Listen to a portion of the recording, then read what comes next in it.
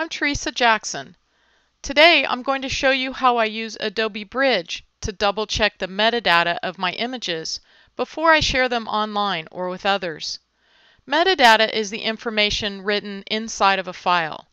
When I import images into Lightroom, I add copyright metadata. If all goes well, this metadata is retained in the exported JPEGs.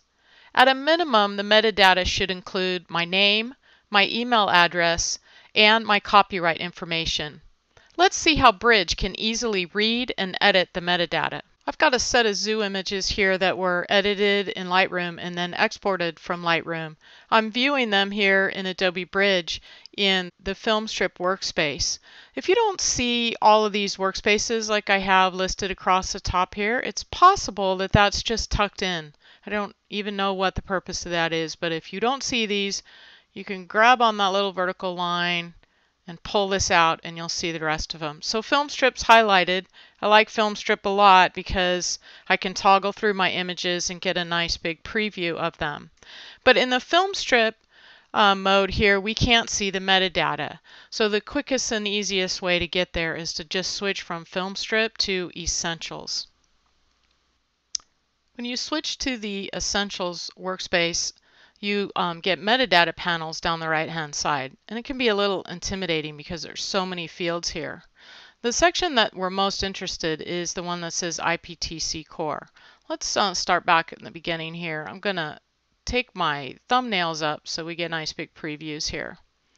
And for the rhinoceros, we have the camera data. We can see the f-stop, shutter speed, and ISO that this was shot at. And in the file properties panel, we can see all the information about the pixel dimension and the color profile, the name of the file, the application that created it. Let's take a look at the giraffe. The same thing. Let's close this up because what I'm most interested in is this IPTC core. And you can see on this image that a lot of my data is in here. My name, the city that I live in, my email, and my website, and it even has some keywords. And let's go back to the rhinoceros. It has keywords as well, but they're different because it's a different animal. Let's switch to the bird here. So the bird has all of the copyright metadata, but it doesn't have any keywords. And that's probably because I failed to add keywords when I imported it into Lightroom. But the bigger problem with this image is that it's at the wrong size. It's only 600 by 600 and I want a larger file than that. So for this one, I would need to go back to Lightroom to fix it. Let's go down to the gorilla here. Same thing. This image is too small. This copyright data is fine with me even though it doesn't have my city and state. It's most important that it has my name, my email address, and my web. So let's go to the lion.